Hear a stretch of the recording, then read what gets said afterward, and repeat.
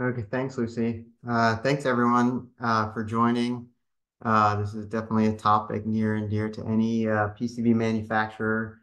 Um, so today is primarily around PCB manufacturing, but there's also DFA around assembly. But if you have questions, please around either, just definitely ask, and we can try and address those as well. So key question. This is like our topics today, right? So, what's the purpose of DFM? What does it assist with? How does it help you? And what are some major guidelines that you shouldn't really break? Some rules that you shouldn't break. So that's what today's all about. So key point, right? DFM is a good practice that really helps all around, right? So it helps get your prototypes out faster. It helps get your production run set up properly. So you don't have issues when your board finally makes it to production. And it also keeps your overall cost down for your project, for your company. Um, so DFM has, wide implications around cost, reliability, and is so basically it's super, super important. I think that's the takeaway from this. So what does DFM mean in terms of the PCB?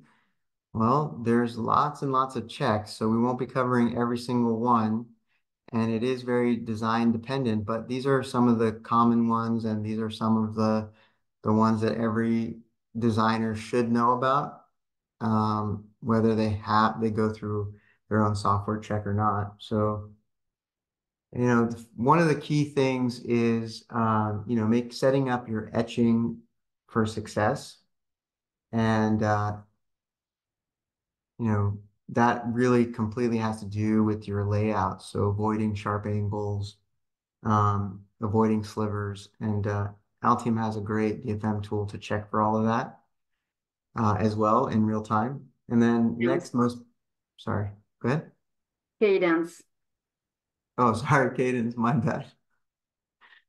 Okay, so the next big topic is annular ring. So annular rings are, the most commonly asked question. And depending on your stack up and your class, that's when annular ring guidelines come into play. And next would be things like board warpage. So if you don't think about board warpage, you'll think about it when it happens to you, because it really messes up installation, assembly, all those type of things. Understanding the thermal management from a layout perspective, and then solder mask design to avoid any kind of assembly issues, solder bridging, etc. And then silkscreen as well. So these are the topics we'll be talking about. So here's a structured way to think about DFM. When you're, working on your design, start with your stack up and make sure your stack up is designed properly. And this is even before you start any layout. Once you have your stack up and your component placements, you start your routing. And even if all your routing rules aren't set up properly, you should still be aware of what's critical and what's not. So when you leave this webinar today, you should have that in your tool chest. When you set up your drills, understand that you're setting yourself up for success. You're setting yourself up for the right class of product, be it medical or aerospace or military, or even standard, and that uh, your fabricator agrees to your drills. I think that's really key. And then lastly, solder mask, silkscreen, and then getting your design files right. That's the, If I can jump in here real quick, please. being a designer in my past life, one of the rules that I had for my design team was that they couldn't um add any traces to a design if they had not spoken to our board house or the board house that we were going to use for that project. Meaning, get a stack up, understand the impedances and the trace widths required, understand the drilling aspects. If one of my designers didn't talk to the board shop before starting a design, they were in line to get fired, basically, because we wanted our designs to go through that CAM department as easily as possible without any issues. Because as we know, anytime there's an issue with the CAM data or the data going through the CAM department, that means delays, and delays cost money. So always talk to your board shop. Absolutely. And actually, I'm going to chime in on that too, on the solder mask and silkscreen stuff on the assembly side of the world too. Being inside of the contract manufacturing world for most of my career until I came over to Cadence, the amount of bad solder mask that you end up having and the amount of boards that we rejected because the designers didn't actually pay attention to what was going on with the solder mask becomes very, very evident. I would highly recommend you guys pay super close attention to it. What you don't know is in the contract manufacturing world, when we're doing the assembly on this, those guys are wizards. They just do amazing things to make stuff work. But that also takes money and time. You may not pay for it on that board, but on the next board, we always kept track of it. We always kept track of it. Oh yeah, these guys, man, they don't know what they're doing. And we know we got to add a factor. I call it the fudge factor. And we would add a fudge factor of 10% or 15% to the designs because we knew that they would come in, the solder mask would be bad, or the paste mask would be all hokey and pokey and everything else. And the silk would be all over the place and it would cost us more time. If you pay attention to your solder masks and how things are being done and really talk to your assembly shop and where they want it. Do you want it solder mask defined pads? How do you actually do that? What kind of clearances? What kind of tolerances? What type of process you're doing for it? It makes a very large difference. And the other thing with the stack ups, we'll get in a little bit more into that. The 2581 process saves a lot of time. We'll talk about that in a moment. But with the warpage and everything else, as Amit was talking about, is it really becomes down to is having symmetrical. But wait a minute, I'm doing RF. How do I have symmetrical? This is actually where you really need to work with your fab shops and be very conscientious about how much copper you're removing from every single layer. Even if you have a symmetrical stack, if you have an RF area and you're having reference planes down to layer 3 or layer 4 from the top, so N minus 3, you end up having the amount of copper removed onto it, and you end up getting slight warpage that can happen over a period of time because the thermal expansions change. Just little things like that you got to pay attention to. And you get the classic thing of I got RF, I can't have signals in there because the RF engineer doesn't want it, but the fab shop needs it for a balancing so they don't have warpage. Yeah, well, welcome to the wonderful world of design. There's never a right way of doing it. That's a great point. Um, yeah, very nice points. Thanks. And please chime in more so we Yep. can have a discussion around these slides and just get the best knowledge to the participants today. So yeah. Okay. So you know, again, this is just a high level what we're going to be going through today, right? So we're going to start with the design files to submit because I don't think it's people get that right still. Um, and then we'll talk about stack ups. Uh, and what we again, we can't talk about everything, but this is what we think is important today. Okay, so design file formats. What should you include? What shouldn't you include? Sierra is a NIST certified facility. So, if you are sending your data to a company that understands how to manage the data and has been audited and certified to that, then you have less concerns about sending over an ODB data, which is rich with netlist information or 2581. But if you're sending your files to someone who doesn't have those credentials, then my personal advice is definitely do not send rich information. It just makes it, you're prone to um, you know, what's the right way to say it, but basically your data is now kind of out in the open. So, think about that before you send over ODB in 2581, but all in all, I would lean towards 2581 and ODB. If I can make a comment on that real Yeah, quick here, with the sure. 2581, we believe, as a designer, I believe that 2581 is actually the way of going. And the Mhm. reason is earlier on, Amit had a slide up there where you had your thermal ties and they were rotated. And what ends up happening is ODB++, you end up having these conversion files and having your flash files, and it doesn't actually read what's coming through. Where IPC 2581 actually reads what your data is coming out. We had a very large company convert over from ODB++ as their standard to IPC 2581. One of the big guys in the Silicon Valley. Everybody hears of them. I can't talk about them, but they're here. And when they did that, one of their process was to actually start comparing ODB++ to the 2581 to the Gerber and kind of stack all three of them up and go a comparison. What they found is ODB++ takes a lot of we do a lot of changes inside of our design to make it work with ODB++. 2581 basically gives you an unfiltered and perfectly good output from the beginning. You don't have to alter things. You don't have to make these flash files. You don't have to do all the rest of this. It reads the data properly. And also the way that the standard is evolving is becoming more and more powerful as time goes on. Not to say that it's open standard. How many of you guys have give off an ODB++ and you get a corruption? When you're trying to read it into someplace, you get a corruption. When you're trying to kick it out, you have problems. I had multiple problems all over the place on that. So I really enjoyed the 2581 is the way of the future. And what's happening right now is the largest companies are actually switching over to it. And Sierra is right on board with it. And it actually shows you what kind of quality of your shop that you're dealing with. When you get a shop that goes, nah, give me your ODB++, and give me your Gerbers and I'll figure it out. And don't even worry about an IPC netlist or something else like this. Warning, warning, you're going to get crap out of it. So I really recommend ask for the 2581 database going forward. And everything else is going to be actually embedded into it, Yeah. which just makes life easy. So Patrick, two more things to add to that. For those of you that have not tried out IPC 2581, it is a single file format. So you don't have to gather all the files together like an IPC 2580 netlist, your bill of materials, the Gerber files, the NC route file.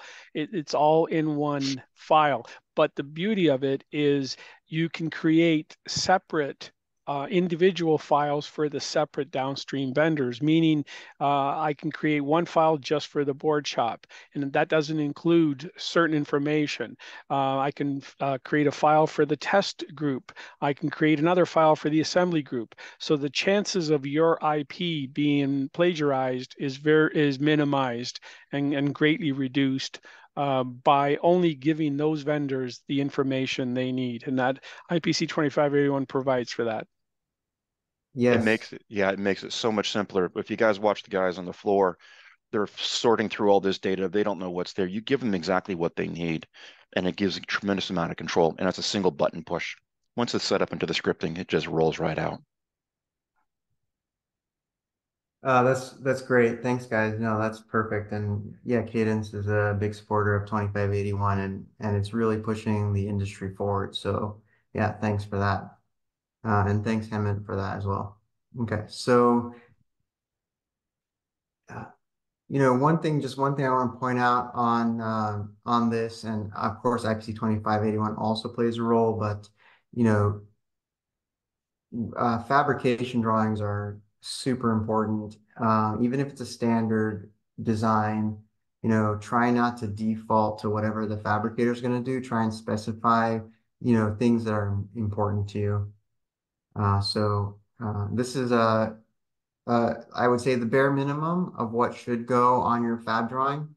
And the way that fabrication works is if you don't specify it, don't expect don't expect anything, right? Like you wouldn't know what to expect. So the more you can specify as to what is really critical to you, the better off you are. And so I would say this is kind of the bare minimum to have on your fab drawing. And I think Sierra, we offer like some standard fab drawings that you can import into your Cadence Cadence package if you're just getting started. If I can make a recommendation, one thing that we did when I was running my teams is we would have a text file that we would contain into this, and we send that off to the fab shop and to the assembly shop and say, hey guys, read this over. Because everybody knows you borrow fab notes from everybody. I actually see my fab, I used to see I had a misspelled word in one of my fab notes. And I would see that come through the same misspelling from some other big company. And it's like, oh, they plagiarized my notes. That's okay. Everybody does it. But sometimes you plagiarize, oh, that sounds kind of cool, but not knowing exactly what it is. When you get a great shop like Sierra, have them read it and ask the questions. And it's like, why do I need this? And they go, you don't need this. It's in the IPC, it's in your IPC standard. You're calling IPC class 3 on this thing. You don't need this note because it's actually counterintuitive to what you're saying here in your IPC class. And it helps keep the notes as concise and simple as possible, that getting everything in, just like Amit said. But having everything, via fill is another big one. It's like, well, hey, I want to do this via fill. And you put these big notes in there and they kind of go, well, that doesn't make sense because you can't do it like that. This is our process that we end up doing for it. Put a note like this. The idea is stop the thrashing. Everybody knows when you send something out, you're going to get a TQ coming back to you, and they're going to go and they're going to highlight the note saying this note can't be done because it actually contradicts this, or hey, or they just ignore it, which is even worse. I know Sierra doesn't do that. They'll come back and ask you, and that's a day delay. Like we said in the very beginning, getting your process down and actually using the right formats really makes a big difference with this. So send it out ahead of time and have them read it, and have multiple shops read it, and then you're going to get these really good set of notes, and then somebody else is going to steal them from there, and the whole process actually gets better overall. Well said. Thank you. Okay. I think we really dived into 2581. I think we have we're going to have another webinar on 2581, so I'm going to just kind of skip over this. But there are definitely benefits and more benefits to come. So stack up, right? Stack up is even before you start your layout, do you have the right stack up for performance? Have you picked the materials correctly? Not just for electrical performance, but also for manufacturability. I just had a discussion with a customer they're using embedded resistor materials, and that embedded resistor material was not a core, but a foil on top of an inner sub, which makes the yield actually go down quite a bit. So something like that, really has an impact on overall cost, going forward. So understand where your prepregs are and where your cores are, and how the fabricator is going to build your product, I think is super key. And we don't see this enough, but, for really sensitive or RF type product, you can specify the resin percentage, which I think is a good idea. If you don't, again, you don't know what you're going to get. If the fabricator prioritizes quality, then you may get your material choices based on quality. If the fabricator prioritizes cost and you're not specifying what you want, then you may get materials that are basically lower cost. So super important. Yeah, No better way to pissing off your RF guy than putting an inferior material down there and they're wondering why their circuit doesn't work. And Amit, one other thing to emphasize is your first bullet there. A lot of stack up tools out there can export IPC 2581 stack ups. Yep. Our tool can import the stack up via IPC 2581, and what that means is that there are no errors. I mean, as a designer, when I was designing, I would have to, input all that information by hand, which was prone to errors. Using the IPC 2581 stack up functionality with both our tools and the stack up tools eliminates any manual errors that can occur. I can't emphasize that more, because you know what happens is as you're going through your design, get 3 or 4 different stack ups, you get changes, you add more layers or whatever else like this, and you're always editing it. And everybody knows as soon as you edit it once, your chance of making an error increases. Guess what? We're human. We screw things up. If you have this, you do a file import, you're done. It's just so simple. Is how do you make your life simple? How do you concentrate on the real problems, which is going to be the routing, the placement? How do you get your SIPI? How do you get your thermal considerations done on everything else? You shouldn't be worrying about making sure that the stack up's in there properly. It should just happen automatically. That's where this is highly encouraged. So please, from a 2581 point of view, you as the designers have all the power in this. Request it. Start asking them. Start asking your vendors. Sierra does an awesome job at this. Ask all your vendors this, and it should be perfect. But yeah, this is why we come to Sierra. Nice, thank you. And I think we have a demo now on our StackUp tool. I'll stop sharing. Vandana, take it away. Yes, thank you. Wow. So our PCB StackUp Designer tool provides manufacturable and cost-optimized stackups and also includes an impedance calculator. The tool also allows you to change the signal plane combination and the copper weights in the generated stackup. You can also download the stackup data in IPC standard 2581. We start by entering the board information like the project name, a revision number, the PCB size. You can use the drop-down for the target PCB thickness and the PCB material as well.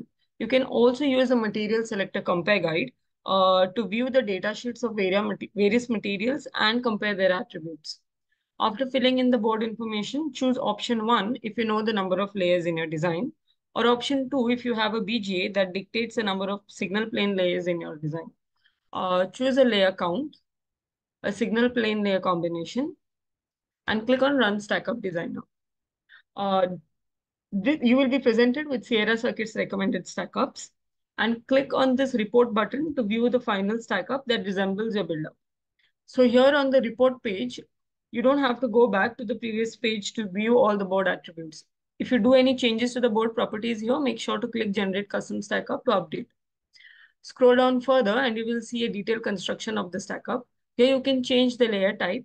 For example, if I change the signal layer here to a plain or mixed layer, for example, the copper percentage is also automatically adjusted. Click on this cross symbol here to remove the solder mask. Scroll down further and you will find the Sierra Circuit's built-in impedance calculator. This allows you to add control impedance and compute the trace width and trace spacing for the target impedance. Click on this plus sign here and this will add a fresh line here. Enter the details like the signal layer, target impedance, a model type, reference layer, and click on this calculate here. Now save the stackup by clicking on this save button.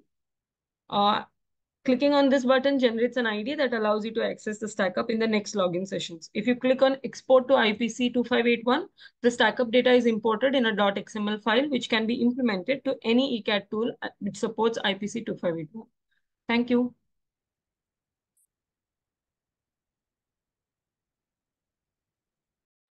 Thanks, Vandana. I'm going to share my screen now. And actually, guys if I can talk about one more thing real quick, there was a comment in the chat here that I wanted to reference to, and that's actually doing copper balancing. And that was with the stack ups and all the rest of that information. I'm just going to slightly divert you. So with copper balancing, it really becomes on how do you want to do it. A lot of the fab shops, and I know Sierra does this, is they'll go ahead and give you a recommendation. If you see you have a note, and this goes back to our fab notes, it's like, hey, go ahead and you can add copper balancing to the boards where we have voids out, just stay this far away from signals and such like that.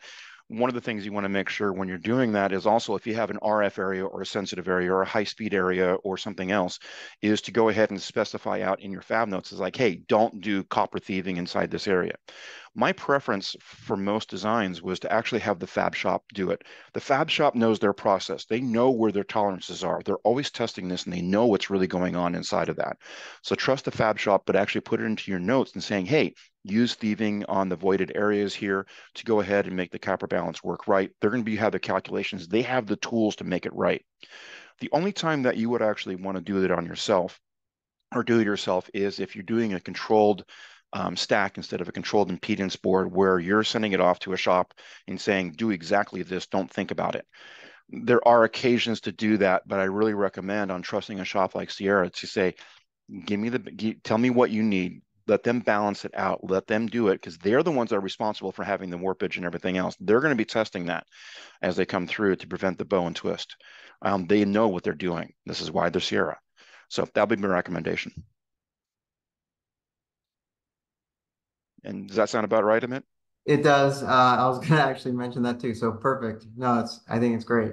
That's exactly right. And one additional thing when if you especially have like heavy copper, um, you want definitely a good amount of pore. So it helps us copper pore. So it helps us control the squeeze out of the prepreg, and just becomes even more important, in those regards. So this one slide's about traces. I think the key thing is, when you're routing your traces, how close to the edge of the board should you be? More is better. So I would say, 5 to 10 mils. I think we can do 5 depending on thickness of the board, and 10 is very safe. And then if you're doing V-scoring, V-scoring removes a lot of the material. So you need more spacing from the edge of the board. There's also a capability of, called jump scoring, which gives you a little bit tighter feature, so you don't have to be 15 mils away. So you can talk to your fabricator to see if they offer the jump scoring manufacturing. But overall understand, how the fabricator is going to build the product. What foil are they going to start with, and how much copper are they going to plate up? That's important to know, so that you're aware of the final end product, like how much trapezoid are you going to have? Are you going to have shortfall from the etching? All that is important. So Emmett, we didn't mention this at the start, but time permitting, I'm going to give a demo at the end of our Design True DFM tool. And this was one of the checks you see here on the screen, the copper trace or copper shape to board edge checks that we have. So I'll talk about that more during my demo. Sure. And I think we're taking a lot of time on this, but I think it's good conversation. And if the webinar goes over a little bit, I would just continue, to be honest. And one other thing I'd like to add into there, be real quick on that, is please make sure also when you guys are doing that, you run your outer traces or inner traces up 5 mils or 10 mils within the edge. That's great. Sierra has that capability. Remember your reference planes, remember your ratios, and remember that the EMI that you have coming off of there, you got to have your fields have got to fall into a power plane or a ground plane, preferably, to go ahead and keep your EMI solutions and actually your impedances correct. So even though you can go out to the edge, be careful about doing that. And one of the things is through our Design True DFM tools that we have, we can actually set different setbacks onto different layers, which is actually very important to do for those reasons. Yeah, absolutely. And so I wanted to just address heavy copper. I think it's becoming more and more common, with power designs that we're seeing. So yes, as copper goes up, copper weights go up, the etch is totally different. And also the solder mask is very different. So you want to talk to your manufacturer about the rules for your solder mask design. And for Sierra, we want to keep it 1-to-1 if it's, let's say, over 3 ounces of copper, so that you don't have solution entrapment and other issues with your solder mask process. Patrick indicated that we can add different rule sets for different layers. Well, we can also, our DFM tool will also allow the designer to add different rules for different layers that might have a different copper thickness. So if they have a layer that's got a 1/3 ounce and another layer that might have 1, another one that has 10, they can add different DFM rules for those layers based on the copper weights. So it's not a one and done kind of thing. Okay, great. No, that's And, fantastic. and I'm going to add one more thing to this real quick. And so when you do a 30-ounce copper trace on there, obviously you're probably running a couple hundred amps at a high voltage. All of us are doing the battery systems, we're doing chargers, we're doing whatever we're doing because of the EV world that's coming on. One of the things that I would recommend is within the Cadence tools we have is called the IDA, in design analysis. A lot of the times as a designer, we use rule of thumb. It's like, hey, we got those IPC charts, we look at it, and I got 5 amps going across this distance and a ½ ounce copper. We know what to do there. But when you start getting up into 30-ounce copper and hundreds of amps and at high voltages, you really need a simulation tool to do that. And instead of relying on the SIPI guys to go ahead and tell you what to do, Cadence has these great InDesign analysis tools that actually do it inside the design canvas. So as you're doing it, you don't have to make assumptions. You don't have to over-design. You actually design it properly the first time and actually can do the analysis right there inside the PCB tool. Allegro X has some incredible capabilities of that. But just it's something I've been pretty passionate, especially when you get into big voltage, high voltage, high power applications. Okay, awesome. Yeah, thanks for mentioning that. Let me go to the next slide. So next topic is aspect ratio. After you specify the drill size in your data, the fabricator has to plate the hole. And then that sounds pretty straightforward, but there's lots of complications that can come up. And one of them is the aspect ratio. Are you setting up your fabricator for success to be able to plate without any, let's say, nodules in the via, to meet the class requirements of how much copper is in the via, and really giving you a reliable via. So I think that's the key takeaway from here is follow the aspect ratio rules of your fabricator, so that you can set them up for success and get back the best quality product. Now, for laser drills, the way we do laser drill, we're definitely using the copper layer below to stop. And so that's the capture pad. So make sure you have a kind of a big enough capture pad so the laser doesn't blow through. And then, what's the shape of the microvia, and is that platable properly? And even if the shape's not good, if you maintain a 0.75 to 1 in your design, then most fabricators should be able to plate that.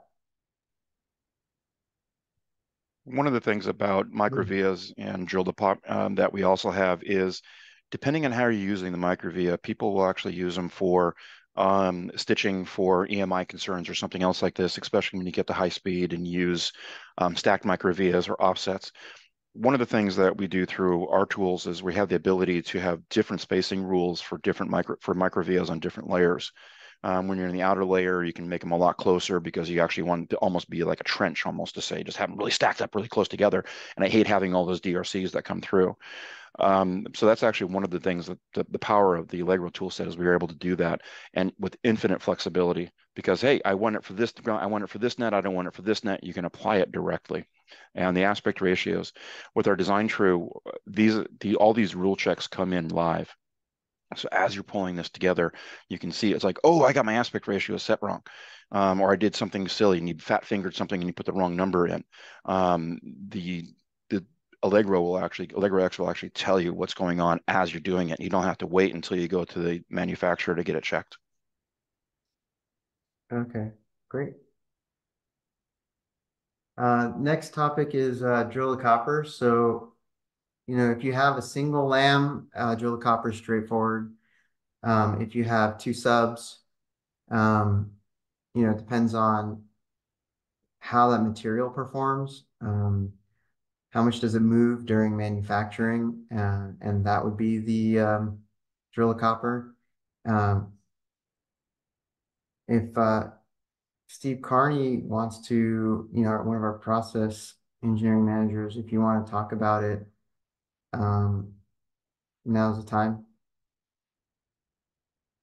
You can, Steve, you can talk about drilling, you can talk about annularing and drill the copper and some of the challenges faced during manufacturing, especially with sublams. Yeah, so part of the thing, so these are good guidelines for the drill the copper. Um, we can get closer, but it takes some upfront material changes. Like a flat glass will handle a closer drill to copper than a standard weave. Um, but yeah, other than that, these are, they're fail-safe guidelines. Yeah, I would say this is true. So if you have a laser drill versus a mechanical drill, is the drill to copper different, Steve? Um, the accuracy of the laser is tighter. So because of the mechanical, um, all the things that are happening in the mechanical, you dealing with some drill wander and a much bigger machine, drill positional accuracy, that sort of thing.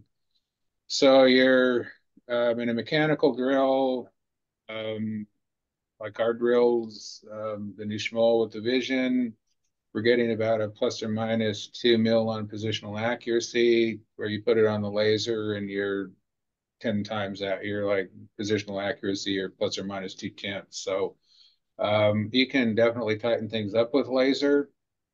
Again, it's kind of a package thing that if you want to get into laser, um, and high density, tight areas with the laser, then you need to start looking at your glass cloth. So, a thin flat glass works much better than a standard glass. So, yeah, it's possible to tighten all these things up, but you have to think about it up front and design for it. Okay, great. Thanks for commenting on that. I'm going to comment real. Oh, go Oh, ahead. go ahead, Patrick. I was going to comment on the last one here. You have the drill to copper. And as a lot of you guys know, is we always do finish hole size. We've done that for years and years, but actually drill to copper is the real thing that we need to be able to check here. Cadence is we're actually adding those DRC checks coming in the next release, which will be in September. So we can actually say, hey, I'm doing this thing. I'm putting a 13.5 mil drill down into here. This is really what the fab shop's looking for. The finished hole sizes are just kind of deriving from the finished hole size and working backwards to see what kind of drill they want. So we're going to work very close with Sierra on this to actually make sure that it becomes very easy for the designers using the Allegro toolset to call out the drill size, because that's really where you can get accurate, and you can buy that extra 0.5 mil by saying, hey, I want a 13.5 mil drill here because this is what my finished hole plating is going to be, because I'm going to put 1 ounce of plating through this. This is going to be very, very powerful. And actually, as you know, for all your press fits and everything else, they're all very, very, they always ask for, hey, do a drill size of 26.5 and you plate it up by 0.5 ounce and there you go. Because they want a very accurate hole. This is the way we're going to be leaning towards. So just something to keep in mind.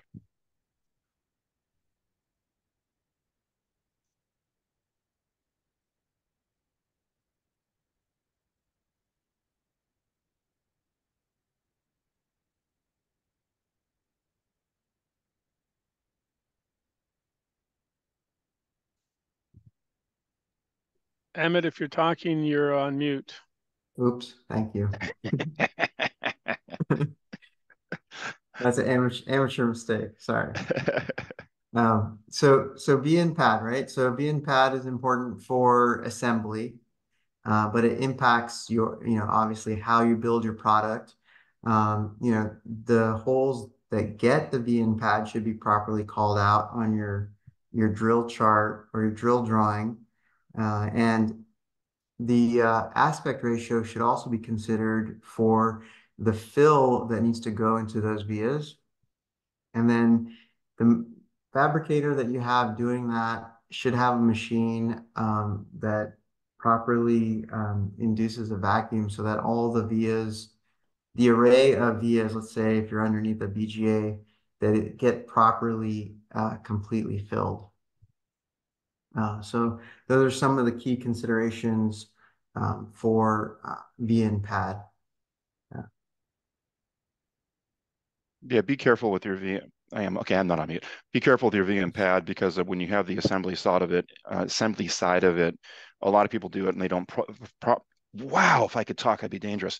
They don't properly fill, or they have dimples, or they don't have a proper plate over process. Again, this is where you have your notes. Go to Sierra and go to your contract manufacturer.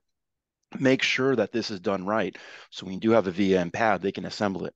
I can't count how many times we get through the X-ray machines and they got a VM pad sitting underneath a lead, and they didn't plate it over properly, and they just kind of let it sit there, and it becomes a sink for something, or it sets the part up a little bit, or something else like that. Yeah, that's great. And and Sierra offers both, like a silver fill as well as a non-conductive. And I want to just point out a misnomer. If you have via and pad plated over, we are still going to plate the via with copper. So if you're just looking for having that, just a normal plated via, you don't need to specify conductive fill. A non-conductive fill is totally fine. And Alexander, no, VM pad's been around forever. It's actually, I wouldn't avoid it. It's actually, with these current designs going tighter and tighter, it adds a little bit of a process to it. But when you get in very tight designs, and actually from an SI and PI point of view, it's beautiful because you lose the LCR of a signal going off. VM pad for high frequency bypass caps is awesome because you actually make them more effective. So no, it's been around forever. And Vince is probably typing that exact same answer up right now. So there you go. Yes, and so VN pad can pose some challenges if it's like a class 3 design. How the stack up's put together, but more or less, if it's a single lamb class 2, it's very straightforward. Yeah, it's very common. And actually, you go below about 0.65 millimeter BGA on a large enough package, you've got to be VM pad. Usually it's micro VM pad or something else like that. So it's common. Yeah. Patrick, Yeah, you didn't read my response, obviously.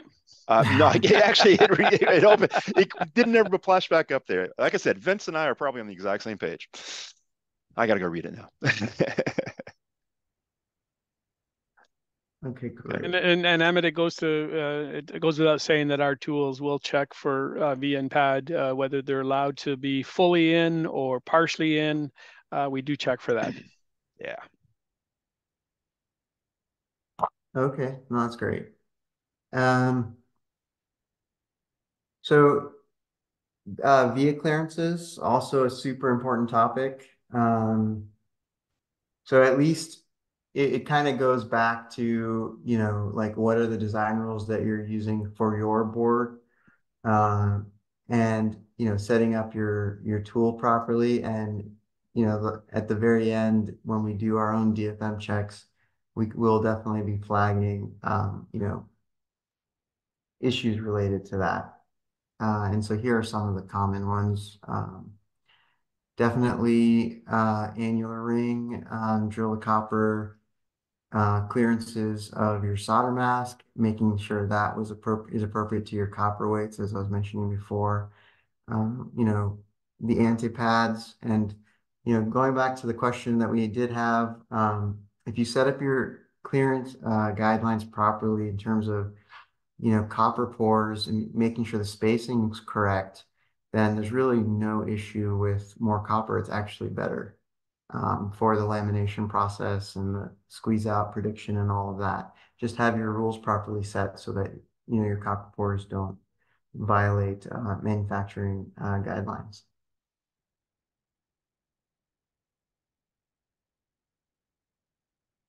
A little deeper dive into annular rings.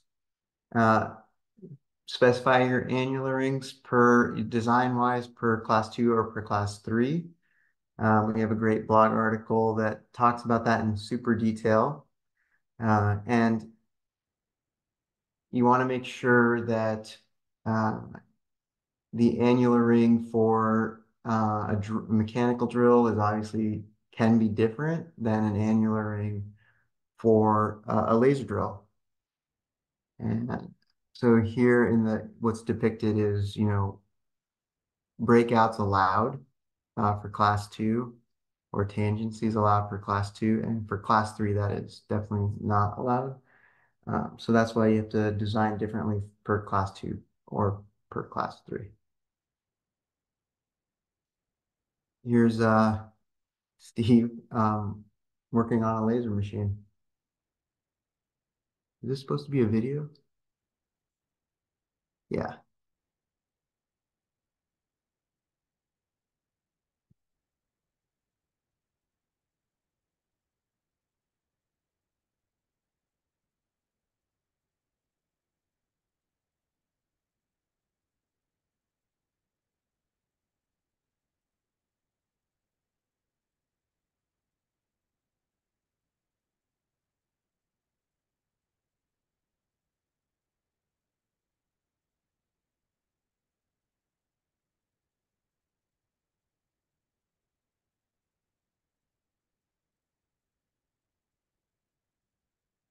I think we're good on that.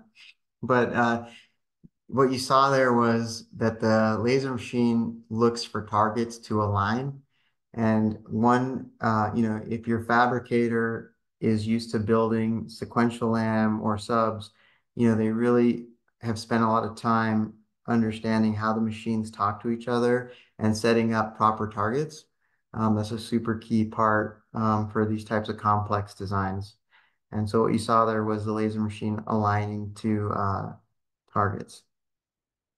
So the next topic is, really around, just again, how you are verifying your design, what kind of DRCs you set up.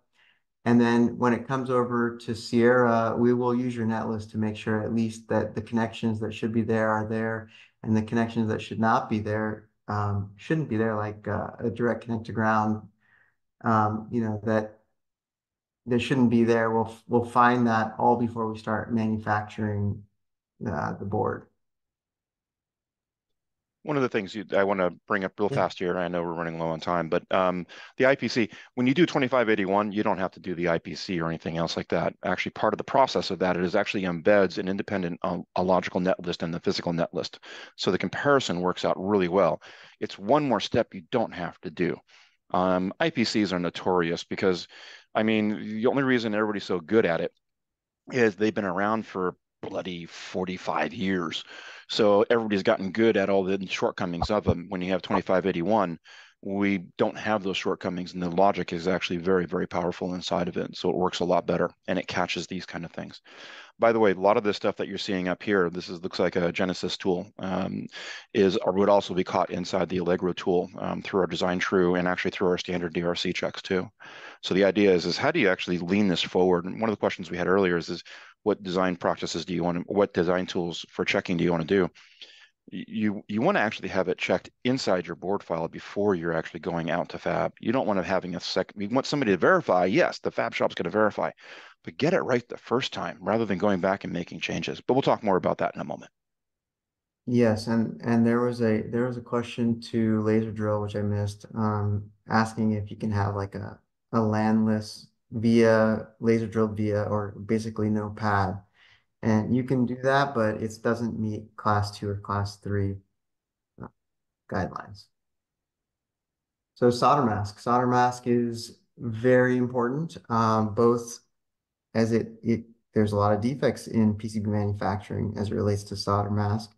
If the solder mask is not designed well, and also it's obviously critical for assembly, getting that right. So number one rule, make sure you have enough solder mask web. 4 mils is what every fabricator should be able to do. If you need to get lower than that, we can, but you need to talk to us about it. And the other key part of solder mask that, there are different colors, but if you have a tight design, green has the most robust processing. And again, not just for us, but for all fabricators. So if it's go ahead. I got a question for this. Is the standard question because black solder mask looks cool with red silk. What is your opinion? Is black really hard to work with? I'm going to ask what somebody else is going to ask in a moment. Yes, it is. Can you tell us So, why, so everybody knows? yeah, this is Steve Carney. So the green is most prevalent. There's a bunch of stuff in solder mask, all the fillers and pigments and all of that. So what happens is the green is the easiest to process, primarily because of the way it exposes and polymerizes. So black is difficult. What happens with solder mask real quick is it's pretty thick, and when you start to expose it, um, essentially the top skin's over, so you have to drive more light down through it. So the more power it requires, and black requires a lot of power, then the more power you have to dump into it, and then you start getting issues with you don't put enough power in it, then you don't get it exposed and polymerized all the way through. And then you just have to hit it with more power, so things start to go sideways, and that's why it's more difficult to work with. It looks cool, but my gosh, is it a pain when you get it and it's harder to control, especially when you have fine pitch going. But yeah, Yes. if you can stay away from black, great. There are a few companies out there that have mastered this through their contract manufacturing process, but they put $1 billion into figuring out the process. Most of us don't have that kind of resources. It's gotten better. So we do all our mask exposure on laser direct imaging. So they've actually added wavelengths to the systems, the new systems, so you can essentially start exposing from the top down and the bottom up, which helps quite a bit with black, but it's still kind of nasty stuff. So anyway, that's kind of the scoop on black solder mask. It's just it's hard to expose. And since I like you guys so much, I'm going to tell you one little thing that's happening is we're actually going to have a positive solder mask capability in 24. So up in September here, we're working on that now, changing everything up just a little bit. Might be easier for some people to visualize. Yeah, exactly. And to add further to that, it doesn't look like I'll get a chance to do my demos, but if anybody's interested in knowing more about the Design True DFM tool within our products, it's a real-time design tool, which means the errors will be eliminated while you design, so you're not going to get any surprises back from your fab house. And we have all kinds of solder mask checks for the webbing, for traces that might be exposed. You know, a little section might be exposed because of a pad opening from another component, et cetera, et cetera. We have all kinds of solder mask checks in the tool. I do want to just mention. Vince, can I Yep. interrupt? I think you should do your demo. That's what I was gonna say. Because Oh, okay. If you have time, I can do it. Yeah. Okay. yeah, go ahead. Okay. Yeah, I'm gonna actually this was the last slide. Okay. Silkscreen, but you can cover that. Okay. All right. So, all right. I didn't think I was going to have time, but No, here, let me please do it. share my screen and real quick, come on, share. You can see my screen. Yes, we can. Okay. So I'm not going to go into the details of setting it up. There are 3 categories within the Design True DFM tool. There's DFF, which is fabrication. There's DFA, which is assembly. And there's DFT, which is test. Everything is done through our constraint manager. If I pull that up, we'll see here manufacturing. We have DFF, DFA, and DFT. You set up rule sets. So I have a DFF C set called Vince here with a setting. I've already set these up for you ahead of time. We also have the native checks that you might be familiar with: electrical, physical, spacing, and same net. Those are still there. Those are batch, whereas the Design True DFM are real time. Depending on the license that you may have access to what we call our core checks. There's roughly about 300 of those. And if you have a different license, you might have the extended checks, which are about, give or take, don't count me on the numbers, but about around 2,000. And the difference being is on the core checks, we will have a simple hole-to-hole check. So you can specify any hole to any hole, whether it's a via or a through hole, it's just a hole-to-hole check. But in the extended, we break that out granularly to differentiate between the different vias, whether it's a through via or a micro via or, you know, those kinds of things. And so you can get more granularity with the extended checks. So I've already gone in, created the rule sets. I've added values to the rule sets. I'm not going to show you that. And I've assigned the rule sets in the design itself at the different levels. You can see here for outline, I've assigned a rule set to all and to top. Like we referenced before, you can assign different rule sets to different layers depending on your application mode. And then once you've assigned, everything is done through, and I'll show you a couple of different ways, through the modes.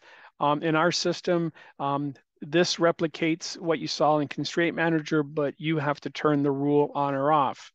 Okay, so if we go to display status, we can see that this design has 0 errors. Okay, that's the way the design is right now. I can update it and there's 0 errors. But I'm going to go to setup. Where are we here? Don't rush, Vince. If I go to outline, okay, so that's our board outline, outline to component to outline. Where are we here? My apologies, I'm rushing here. Outline to it'd be helpful if I went to the right one. Went to assembly. Yeah, I was going to say. I went to assembly. Okay. Yeah, it's like I have to read my script. So if we go back into the status, we'll see now we've got five DRCs. All right, and if I look at the DRCs, there's already components that exceed the board edge. Okay, so there's 5 of them in total. There's 4 over here and the other connector on the other side. Now, what you can do is you can also look at our DRCs through our DRC browser, and you can, basically take a look at this. And if you click on here, it'll take you to the error on the system. But I can also waive the DRCs here and add a comment as to why I waived the DRC. So if you've never used our DRC browser, I would highly recommend you use our DRC browser. Again, these ones are required, okay? But to show you what I mean by real time, if I was to move a component, and I'm going to move a symbol, okay? If I was to move a component and put it there, right away I get a new error, and I can look at the error and see that the rule of outline to component is breached, and it's supposed to be 0.635, and it's overlapping, meaning I've gone over the board. Okay, you can't see part of this component, but this is what I mean by real time. The error occurred as soon as I dropped that component, okay? And the moment I put the component back, the rule goes away. That's a simple component to board outline edge. If we go back to the rules, and I go to DFF this time, and I go to outline to trace, and I turn, and oh, by the way, we tell you blurbs. If you hover over this information button, you can see that the right-hand side talks about the rules and gives you a picture of what that rule is. So I've turned on outline to trace. Okay, I'll apply that, and this will trigger the DRCs. And if we go look at the status, we're still at 5, okay? So there's no errors created. But if I just simply reroute this, okay, and I'm gonna just route, okay, you can see it moved it back on purpose, because what you don't see here is there's a route keep out shape that I turned off for clarity. But again, if we go and look at the DRC, we've got a min outline to trace spacing. And again, it was 0.635 as the constraint, and I'm at 0.5 because that's the distance from the board edge to the route keep in. I could make my route keep in the same value so that I don't get these errors and I can't go close. But that's an example of I'm routing and I see the DRCs right away. Okay, so that was that. If I go back and quickly show you constraints modes and outline to shape, okay, same sort of thing, but it's going to be to a copper shape. And if I turn it on and show you, now we've got additional errors. And if you didn't know, you can click on this little yellow box and you get the DRC errors. And with these DRC errors, we tell you what the errors are. And you can see here, min outline to shape spacing.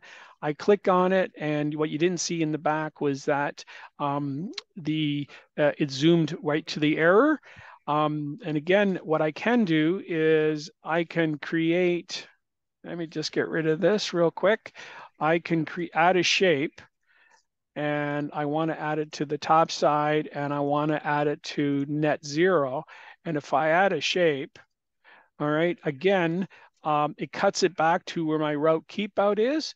But again, it's giving me a real-time error that the outline to shape spacing is being violated. So again, I want to emphasize it again. It's real time.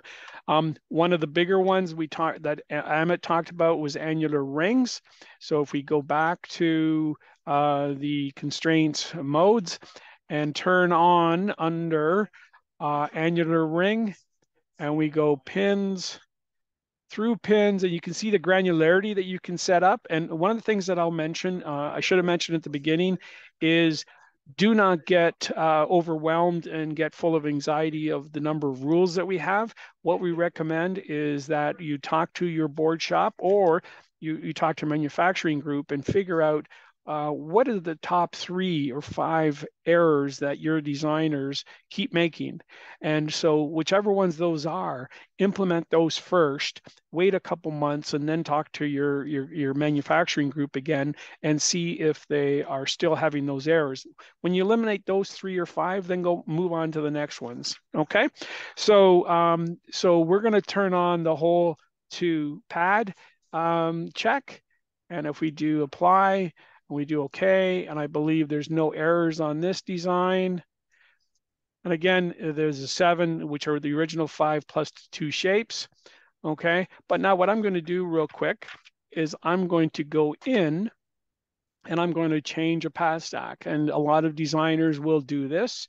So I go in and I get the pad stack for one of these connectors, and I'm going to change it. And all I'm going to do is change the pad stack on the top layer from 2.3 to 1.75. Correct, yeah. And I'm going to say File, Update to Design and Exit. And immediately, if we look, we have an additional 12 errors.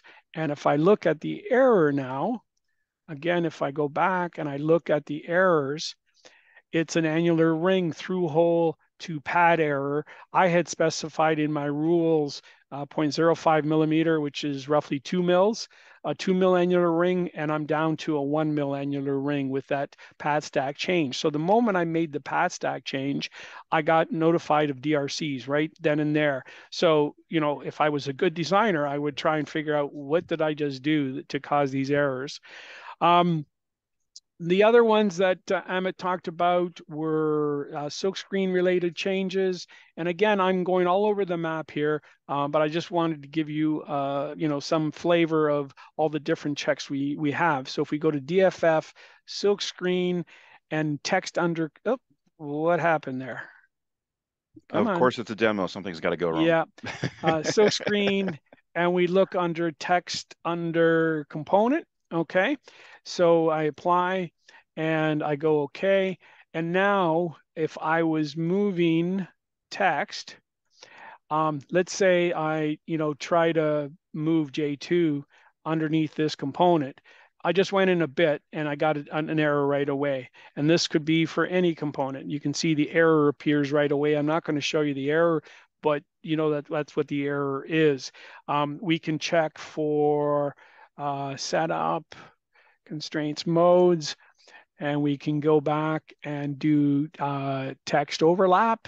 And I'll turn on silkscreen over vias. So vias through bad via. Okay, I'm going to turn on, I'm going to just jump ahead here a little bit and say apply.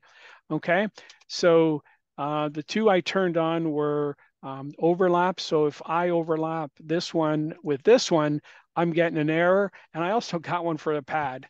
Okay, because I moved it a little too close. But there you go. There's one over there. And if I try to put this anywhere on top of the silk screen of the via, that's the light blue is the solder resist opening. Again, I get an error. So there's some quick silk screen issues. We talked about solder mask slivers. So if we go back out and we look at constraints modes, and we go to mask, and we go to DFF mask slivers.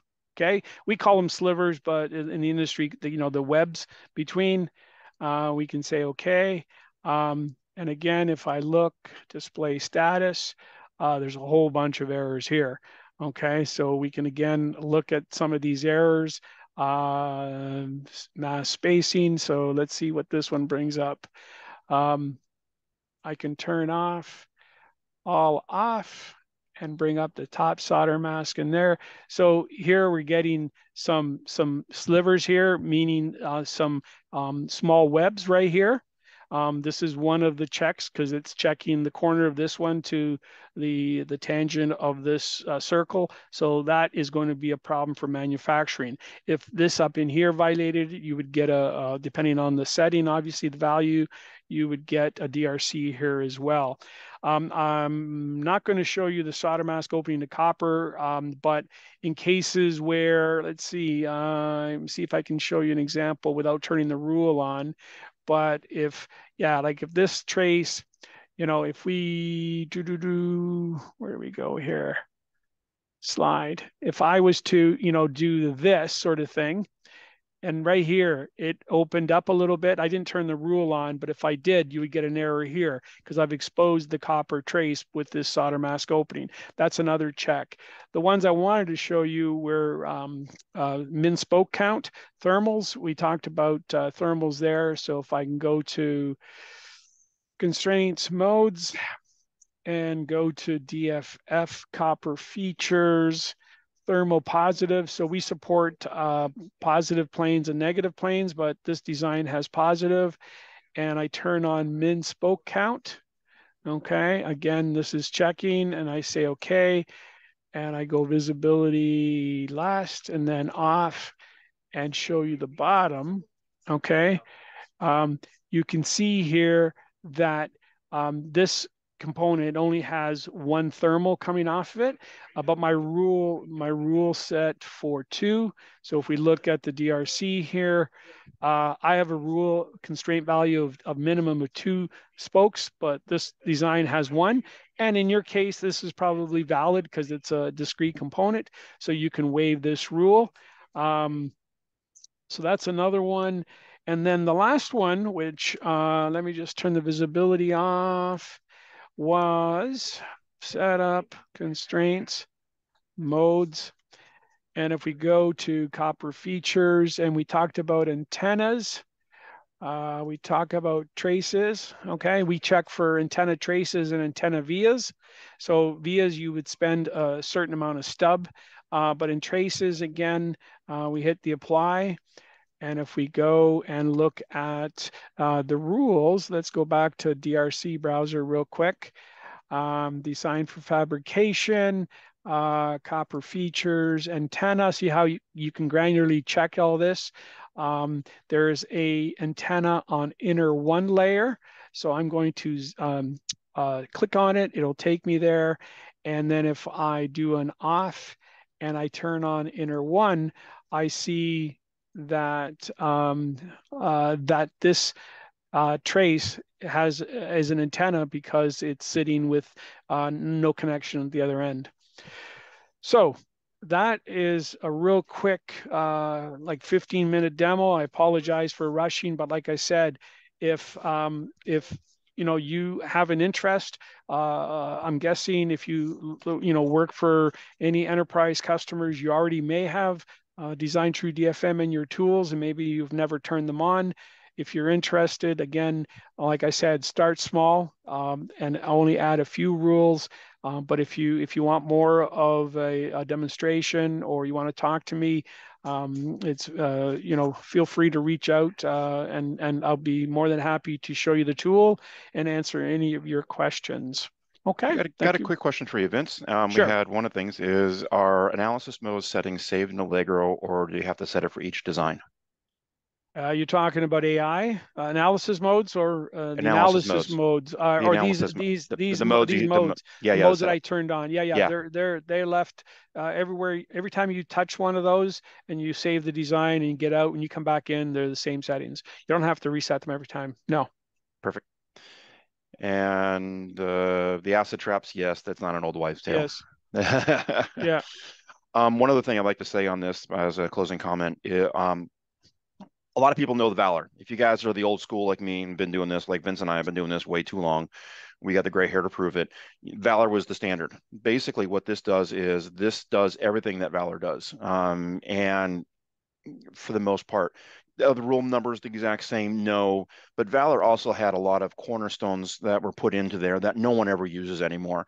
We cover what, Vince, 85% of what Valor does, something like that? Roughly 85%. We're not going to add a single rule that Valor may have put in for a specific customer, like you said, is not being used anymore. So we cover 85% of what Valor does. Yeah, but basically we cover what is needed. And this is the feedback. And as Vince said very early on, is we have some very, Cadence is in all the biggest companies around. And so we have some very large companies that have actually used to have 50 seats of Valor, and they're down to 1. And what they do is they use the Design True. And as Vince said, which is exactly true, it's a slow process. You build it in. Hey, what's my biggest DRCs? Great, let's add them in there. What's the next DRCs? Let's add them in there. And you build it up to your design until you actually get a real rule set. If you go whole hog onto this thing and start off, I'm going to put every rule in here possible, man, you're going to go nuts. But start off simple, start off small, make it easy, and it works extremely well. It gives you a very clean design. And eventually what happens is the fab shops don't have any TQs that come back to you. You get your notes taken care of first. You make sure your BOM is clean, and then you end up having the Design True in there. And guess what? It's one shot done. You don't have the TQs coming back at 9:30 at night on a Friday night, and they say, "Hey, we got a delay in 3 days because we have a question on this." It avoids Patrick, all those problems. the other thing that I would suggest to everybody in the crowd is, please do not take an existing design which you've already finished and went through the fab correctly, and then all of a sudden turn on Design True DFM, because it'll scare you. You might get errors because of the rule sets that are the way they're set. I mean, you have to research and do it properly, and then trust me, you won't regret it when you turn it on. It saves days and possibly weeks on your design process. Who wouldn't want to do that? Yeah. Not to say a lot of gray hair. All right. I think that's everything. And so I think we got the analysis mode answered, and thank you, Gino. Yes, we actually do the auto silkscreen conjunction. Yep, it's really powerful. All right, Amit, back to you.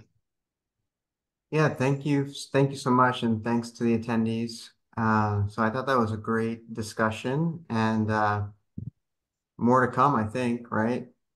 We love it. Okay, great. Thanks, guys, so much. Thank you, everybody. Hey, thank you.